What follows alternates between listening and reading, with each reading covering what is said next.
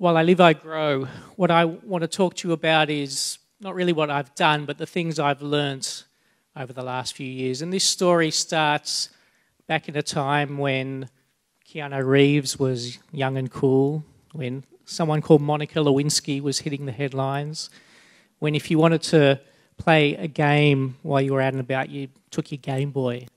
And people actually used these Nokia mobile phones to make phone calls. And a little company called Google had just started up to help people work out what the internet was. And at this time, I was a young junior doctor as a resident doing my first shift at the Children's Hospital, and that was on the Children's Cancer Ward. And I was pretty worried about what I would see and how I would feel and how I would cope. And imagined a very dark and gloomy, very sad environment of kids going through unimaginable things. And I was surprised actually that it was actually looked more like this. It was a happy place. There was laughter, there were clowns, there was music, there was even dancing. And one of the first things I learned is just about how much our children and our patients can inspire us. How they're the ones who are optimistic, who just want to get on with it, who see only the good things and have an amazing resilience to get through the things that are thrown at them. And in fact, my patients have spent many weeks, months and even years in ISO and in lockdown. They're used to being stared at by people wearing masks. They're used to being excluded from school, and sometimes even they've had to Zoom into school.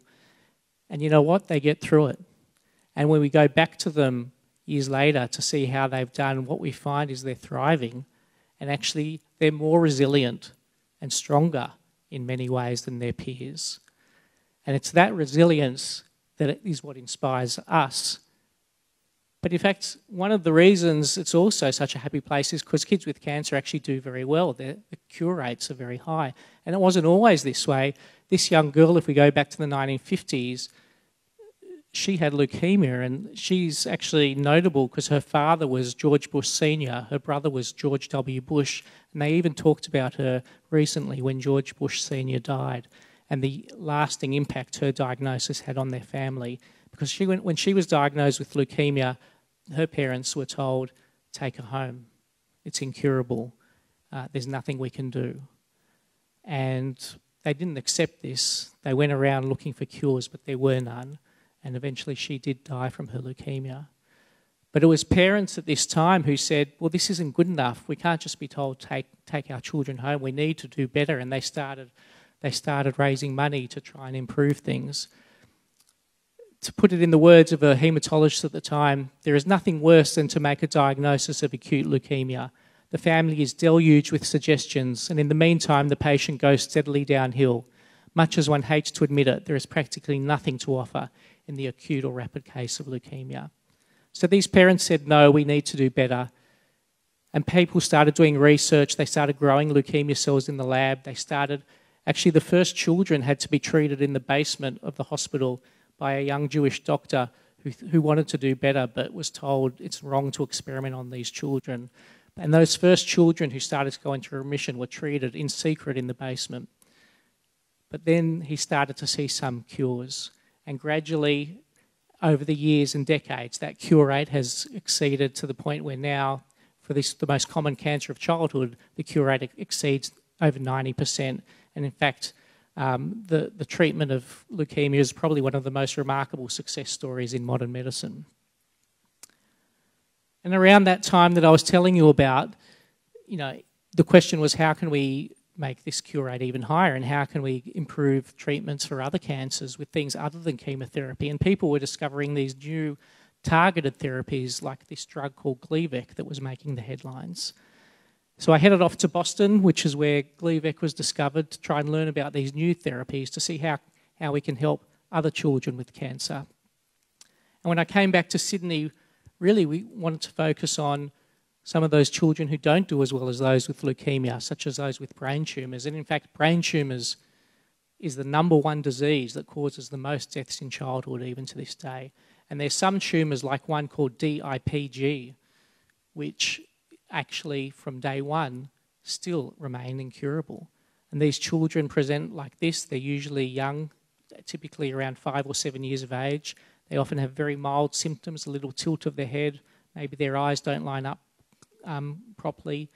It's usually just come on over 1 or 2 weeks, and yet we do a scan and we find this tumour, and we know from that moment that this child is incurable, and that most of these children will die within a year of that diagnosis. And if we go back to this quote from that haematologist decades ago, and we take out the words acute leukemia, and we put in the word DIPG, there is nothing worse than to make a diagnosis of DIPG. The family is deluged with suggestions, and in the meantime, the patient goes steadily downhill. Much as one hates to admit it, there is practically nothing to offer in the acute or rapid case of DIPG. And so this quote, which sounded quaint and almost absurd, actually still holds true for this incurable tumour. And in fact, if we talk about other famous people, this other famous person is Neil Armstrong. And around the time where people were trying to achieve the impossible of flying to the moon, something that people dreamed would never actually happen, his daughter was diagnosed with DIPG, and he was given that same message, the worst message I think that any doctor can ever have with a parent, to tell them there's nothing we can do for your child. And one of the problems about this tumour is that it's in such a critical part of the brain that you can't remove it. And because you can't remove it, you can't take it to the lab and you can't study it in the lab. And when I suggested, when I came back saying, well, let's start up a research program to this tumour called DIPG, other scientists in the research institute looked at me and said, what are you talking about? They'd never heard of it. This is actually the most incurable cancer, the most aggressive cancer in either children or adults, and these scientists researching it had never heard of it because no one had ever studied it in the lab before.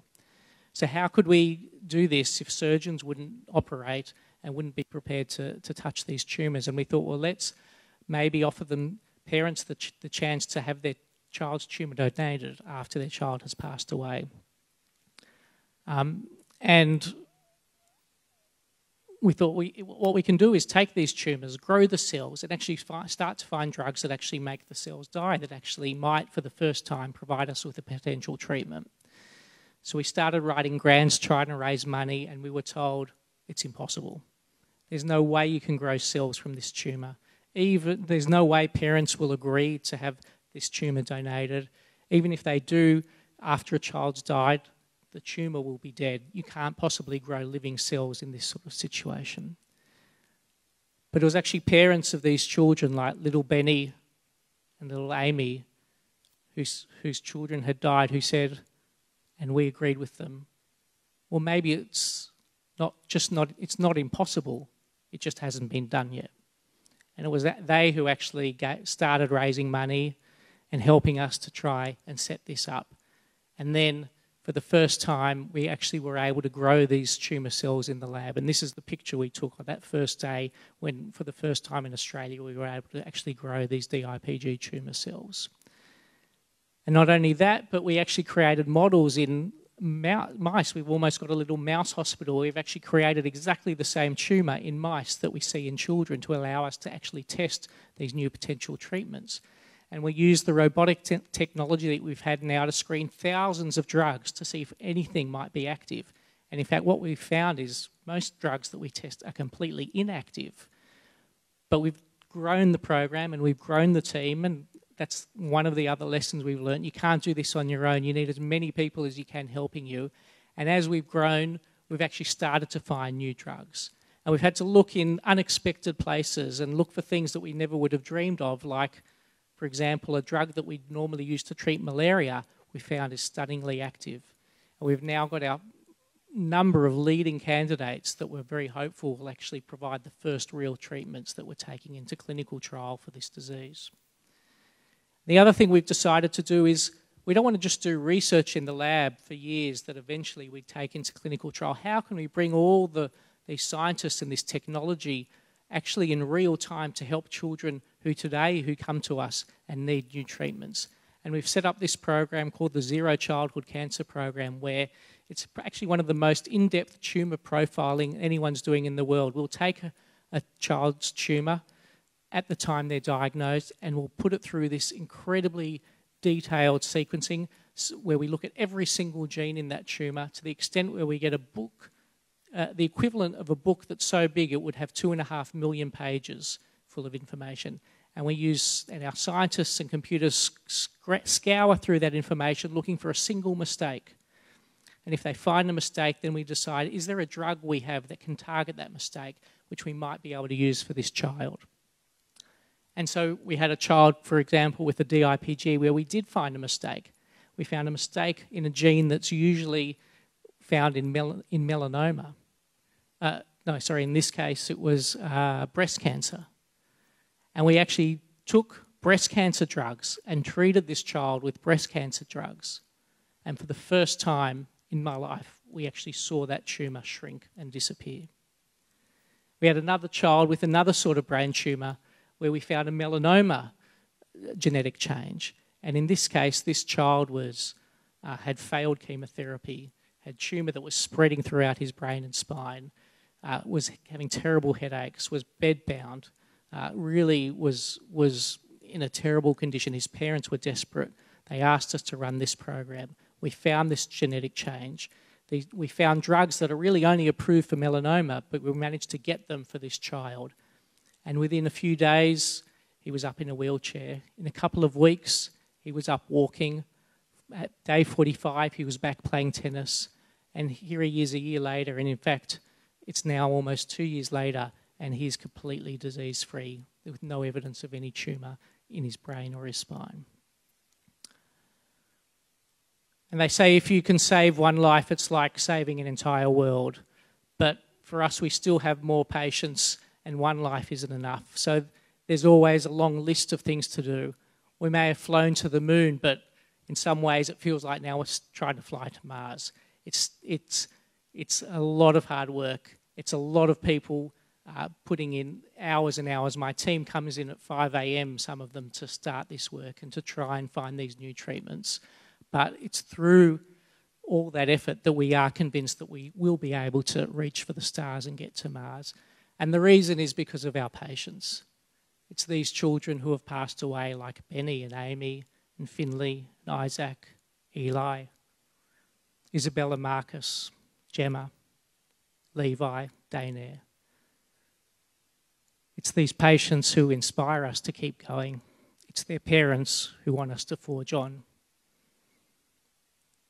And through their encouragement, and what greater gift could we have than to allow us to work on their child's tumour after they've passed away. And I guess the biggest thing I've learned is about the human spirit. The spirit of the children who face down this adversity, most of whom do well, but many of whom still don't. And also of their parents who have been through the worst possible trauma that any parent could ever imagine. And yet when they come out the other side, what they want to do is actually to help other people. And that is, I think, how we can all make a difference in the world. It's by looking at the bad, looking at the terrible, looking at the unimaginable, and instead of cowering in the face of it, rising up against it and trying to make the world a better place. Thank you.